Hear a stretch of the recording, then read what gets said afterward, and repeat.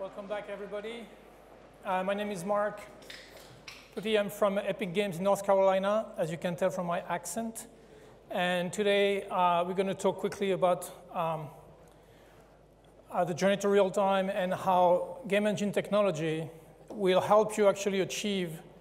We hope to be the enabler and help you achieve what we've seen this morning. Because, you know, I was blown away by the progress that we're seeing in construction technologies and in architecture and fabrication. So I think you'll see that, you know, game engine technology can help you get there faster. So I run the enterprise team at Epic. We're fully committed to this industry and to non-gaming usage of the engine. And we're so committed that instead of being in Los Angeles partying with celebrities, we are here with you today. We broke the internet yesterday with 2 million views of the Fortnite Pro Am tournament. It was a blast. I'm very happy to be here with you as well.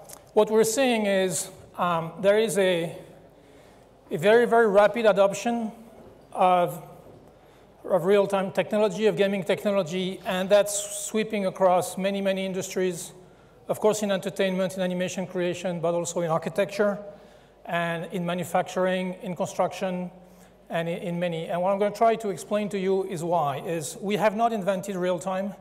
You know, real-time has been around for a lot of time. But what really we're bringing to real-time is real-time without a sacrifice on the visual fidelity. So I want to first run you through a little bit of a echo back to you, the work that you guys are doing with Unreal Engine through this very rapid demo tape.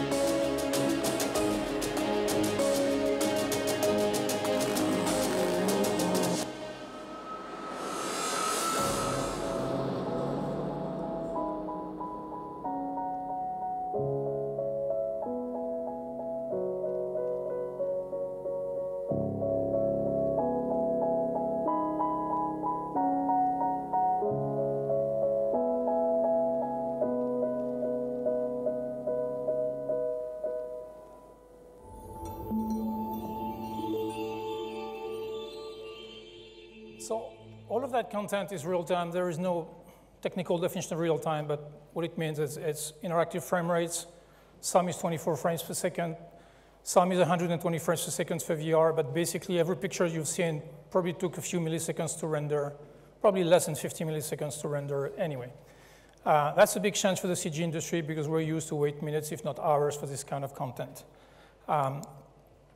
So, as I said, we're seeing massive adoption of game engine technology into all of those Fortune 100 companies, and the big question often I get is why? You know, what's the relationship between game technology and those companies? And the reason is you know, what do companies care about? They care about, you know, great designs, you know, high quality design. They care about efficiency of manufacturing and construction. They care about brand identity, and they care about go-to-market strategy and time to market.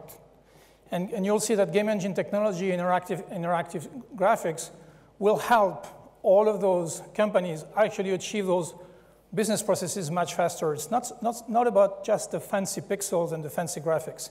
It's about acceleration of process.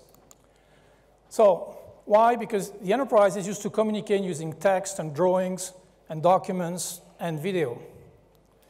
You have to think about a game engine as an engine that produces a new form of media. A form of media that is very efficient in communicating and can communicate very, very complex information. Media first that is live, it's instantaneous, it's milliseconds. You get your renders when you need it. And that real-time aspect of it enables interactivity. And interactivity is fundamental to convey a lot of information. You know, of course, you can give the control to the user. You can do things like interactive walkthroughs, more efficient than looking at somebody else's point of view. You can add simulation. We have very good physics, but we'll see a lot of customers add their own simulation engine. You know, every night, virtual cars, you know, run millions of miles in Unreal Engine in the cloud to test autonomous driving capabilities, where virtually all of the autonomous driving companies are using Unreal because we can do realistic rendering, stimulate the cameras, and do all of the sensor integration. Out of the box, when you use game engine to generate your media, you get media that's going to work on a lot of platforms. Of course, it's going to work on AR and VR platforms, going to run mobile, it's going to run in the cloud, it's going to run on PCs. And the support for immersivity is very important. I'll come back on that.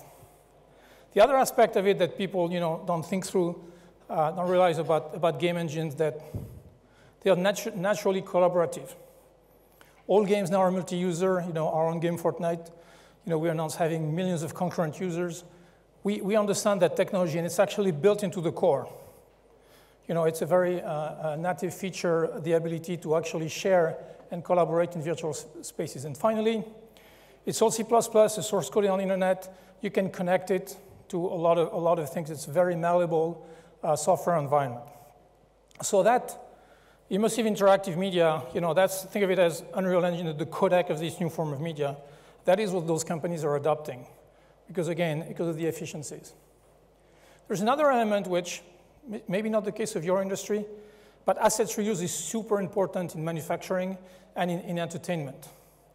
You know, think about that digital twin. We work with customers in the manufacturing space. They create this virtually perfect digital twin of a car. It's a 3D model that has all the looks of the car, high visual fidelity, and all the behaviors. Push the button, the windows go up and down, the doors open, and all this. All of this is actually built into the model. And now with that digital twin, what they can do is you can actually generate all of the marketing deliverables of a campaign. You can, you know, the renderings are good enough to do synthetic photography. I was in Beijing a few weeks ago. Even the images in the press kit were actually done with Unreal Engine because the visual fidelity is good enough. So you can do the stills, you can do the commercial, you can do the video, you know, how to explain pedestrian detection, you know, that motion graphics video can all be done with that digital twin.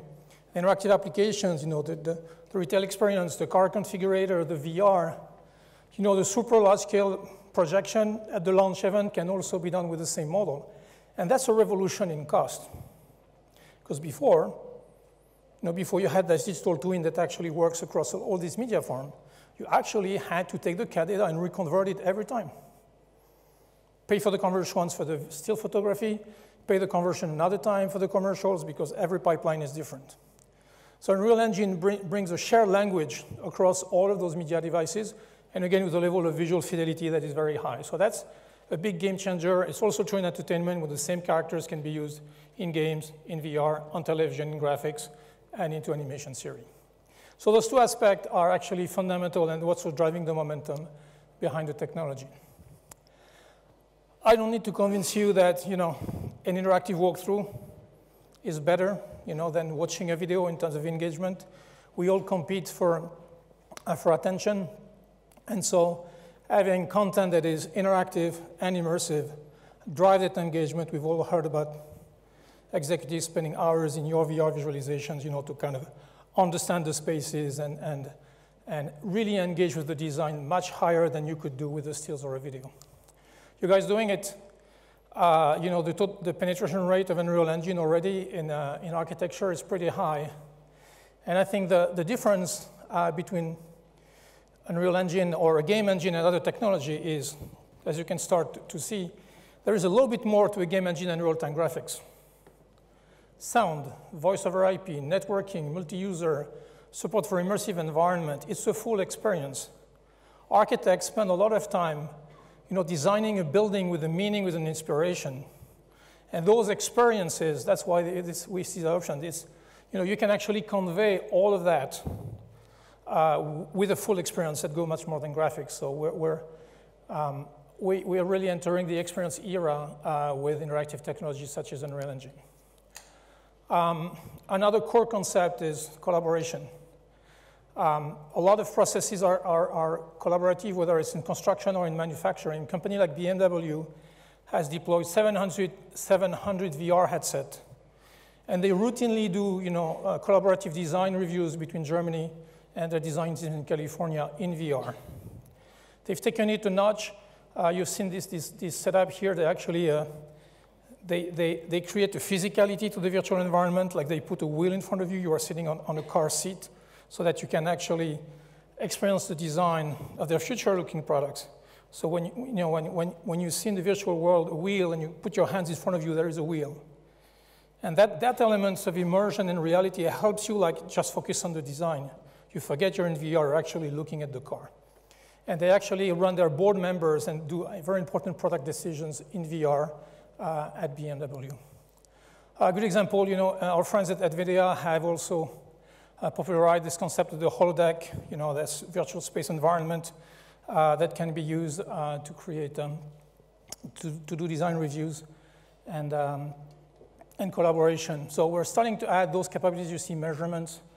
You realize very quickly that once you've got a platform that is collaborative, immersive, and can understand your data, actually the features and the application that you need, there's not very much. And it's pretty easy to do yourself or to do. And what I mean by immersion is not just HMDs.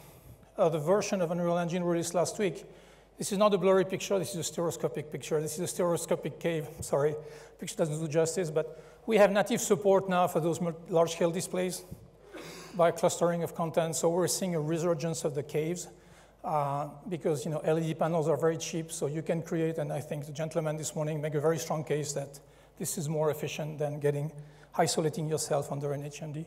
So for example, we have native support for caves in Unreal Engine as of 4.20 last week.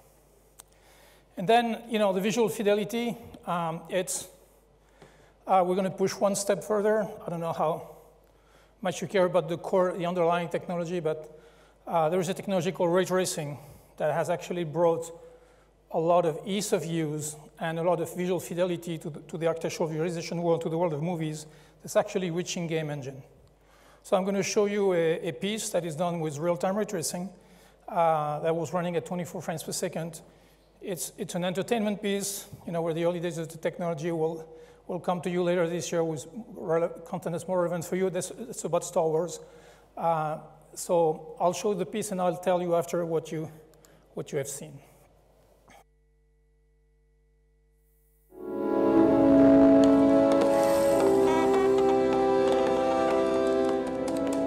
What's the story with all the elevators lately? I heard Kylo Ren destroyed the one over in D sector. If you ask me, who's ever in charge of this place should be transferred to Hoth. What? What?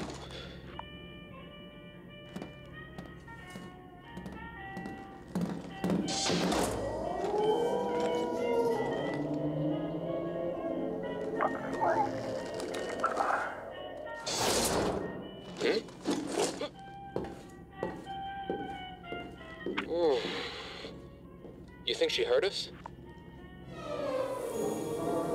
Yeah, I think she heard us. At least we blend in for once.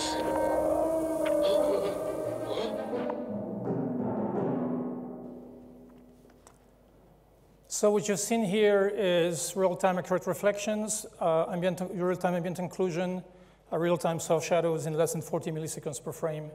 That is technology that we are developing with NVIDIA. It'll be released later this year. And we think it's going to have a big impact, not only because we can get much better fidelity, like we struggle with glass right now. I know for buildings it's very important. But also because it's going to be so much easier to set up sophisticated lighting. I want to show you another piece, which is what you can do today. This is this is 2019, 2018, VR piece, 90 frames per second. Our friends at, this is Simon Shea de Boer in New Zealand, our friends at Reality Virtual. So that is a Steam experience you can get. That's 90 frames per second in Unreal Engine.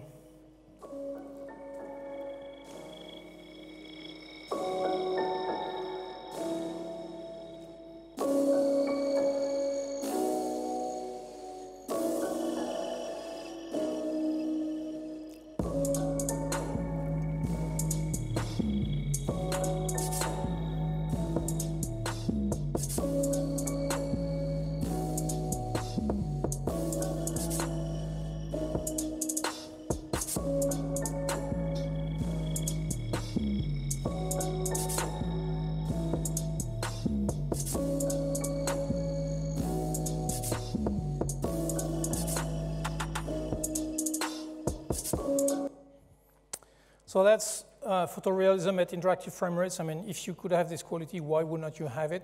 I understand it's not mandatory all the time, but this is a good state of the art. So what I'm going to try to do in the next few minutes is look through some of the use cases we're seeing, particularly in AEC. So start with the big AR architecture. I mean, you all seen architectural visualization. I was in Korea a few weeks ago, where I've seen companies having complete marketing system for buildings. In Korea, the buildings tend to be a lot of cut and paste.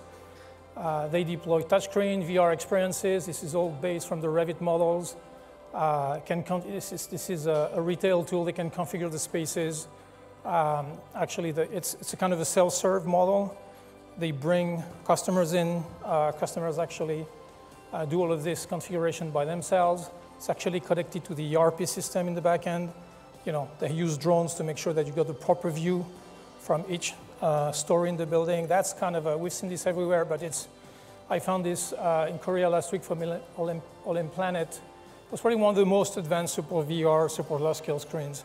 And it's kind of becoming a turnkey system. You can actually, if you're a real estate developer, you can get that template and you can get your building marketed instantaneously. If you understand Korean, it confirms everything I just said, right?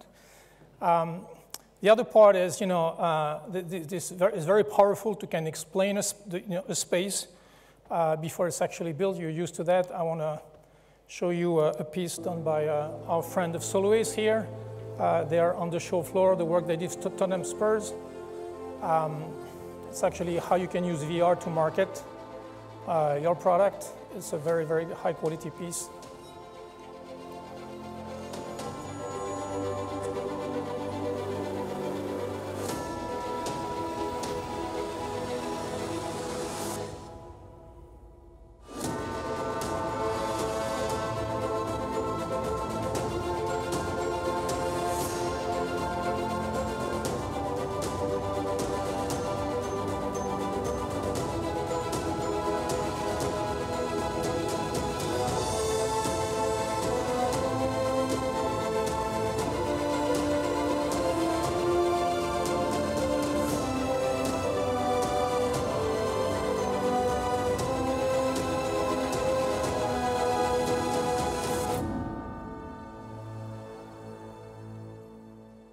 So Martin at Soloist, they do some of the most amazing work in terms of quality, and you can see it's all about the experience. But now we're bringing, you know, just this notion of excellence, we're bringing it to design. We have a partner in the UK here, Gogol Collective. They do this for car designer, which allows them to actually work in VR and not have to switch between, you know, creation mode and experience mode. And because model creation is such a tricky topic, and you guys, you know, there's a whole industry built around model creation. Our strategy is not to reinvent model creation inside of Unreal, even though we have partners building lightweight BIM applications inside of Unreal Engine. But for example, we work very closely with our friends in Trimble on SketchUp. You know, we do a lot of file-based workflows, but we're starting to trend towards what we do in entertainment, which is live link-based workflows. We basically have somebody on SketchUp who's going to stream its geometry inside the virtual environment.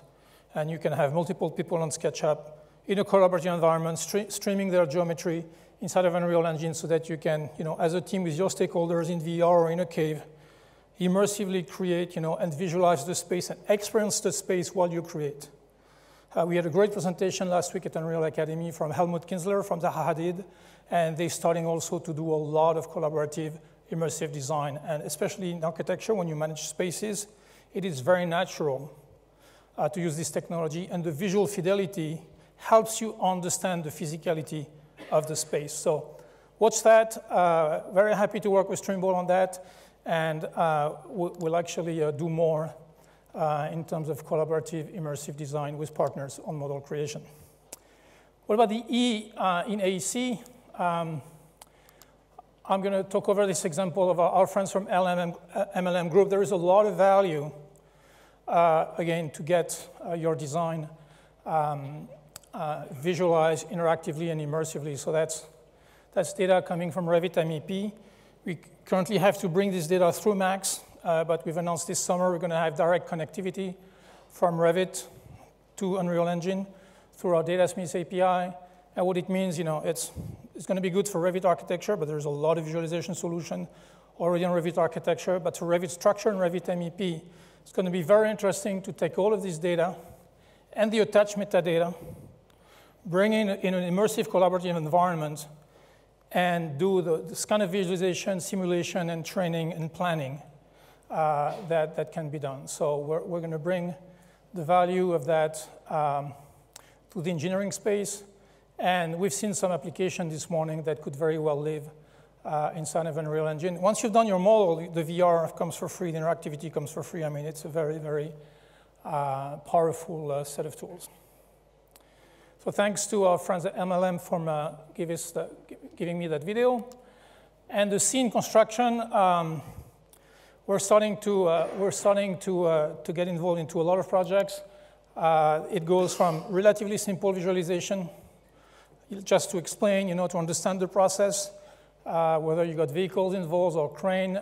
You see this very simple, it's not simple, but it's visualization. The value of that, it may not look that good, but this is done in hours. Once you've got a technical artist that understands the fundamentals of our visual script technology called Blueprint, you can do these things very, very quickly in the platform. And once you've done that, you can consume it in VR, on mobile. We do a lot of work in the cloud now for streaming, so that on construction side, you could be streaming this over the cloud. We work with Verizon on 5G. We work with a lot of partners so that you are in the ecosystem that delivers that platform support, that immersivity, that interactivity. I want to finish with a shout out to our friends at Gilbane. Gilbane has a 5-person team led by the gentleman called Lucas Richmond in Minneapolis, and they did 115 projects, visualization projects last year with a team of 5. This is one of them. They had to build over, a train track that was still live. I think it's actually a school they were building. And in 3 days, they were able to put this visualization together and work with the team and said, how are they going to go about building that stuff? So it's not intimidating technology. You need to get into it. But the productivity you get out of it when you are into it is actually pretty mind-boggling. I think it was 4 or 5 days from our friend at Gilbane. So we're starting more adoption of that. And if you had the model, think about the asset reuse, right? It's the Unreal Engine version of the digital twin of the building is in Unreal. You can use it, to retail the building, but you can also use it to simulate the construction. We can aggregate all of this data in all of the platforms. And so we have a dedicated team. Really, what my team does, we focus on 2 things. We break barriers for you guys so that you can adopt. The first barrier is the workflow. So we have this Datasmith technology. It's basically about automating the process of importing that data, that all of that data and that metadata that you guys create with your own, model creation products. We have solved the problem of automagically bringing this into Unreal. That's called Datasmith. And the other thing that we do is we understand that immersive interactive content is new. It's new for us. It's new for everybody. So we have a massive investment around learning. It's called Unreal Academy. We run events all around the world. We're going to have one in the UK at the end of the year. We have an online system so that new technology can be easily adopted, understood, and adopted by you guys because we see a lot of potential in there.